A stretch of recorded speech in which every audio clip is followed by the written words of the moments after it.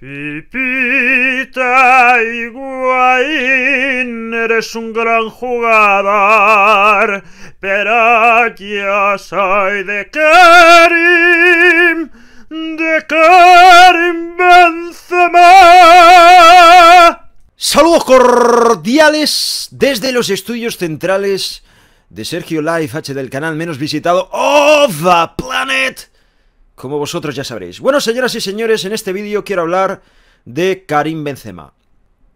La verdad, veo justo y absolutamente necesario hablar sobre la figura de don Karim Benzema, un futbolista que en este canal yo he sido muy, pero que muy crítico con él, porque consideraba que debía serlo, motivos me daba para serlo.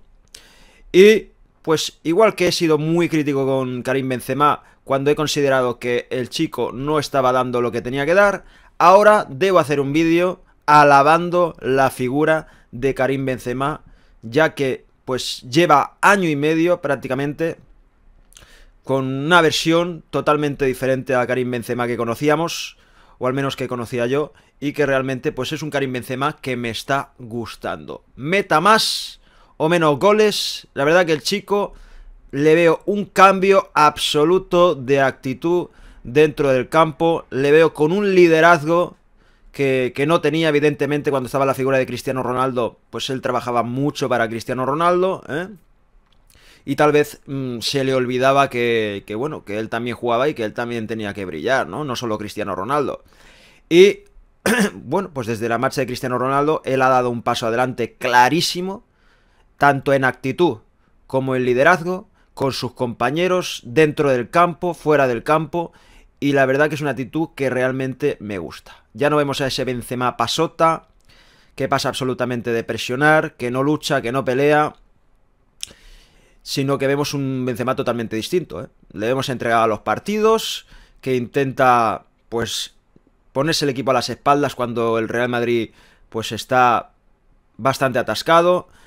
Lo hará mejor, lo hará peor, pero el chico por lo menos se echa el equipo a las espaldas y, repito y reitero, además está haciendo el trabajo que tiene que hacer, que es el primordial de un delantero centro, que es el de meter goles, ¿vale?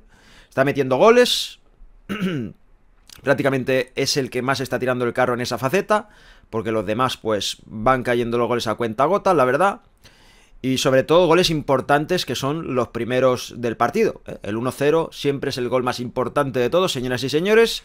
Y Benzema prácticamente en casi todos los partidos los está metiendo él, ¿no?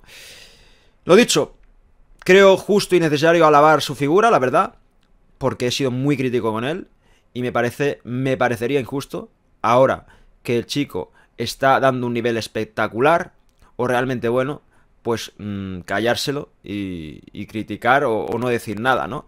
Así que todas mis alabanzas en el día de hoy para Benzema y desear que siga así, que siga rindiendo bien, que siga actuando como un verdadero capitán con sus compañeros y que realmente, bueno, pues que le sigan entrando los goles, que son lo primordial, ¿no? Señoras y señores, un saludo para todos y a tope Benzema, sí así, chaval.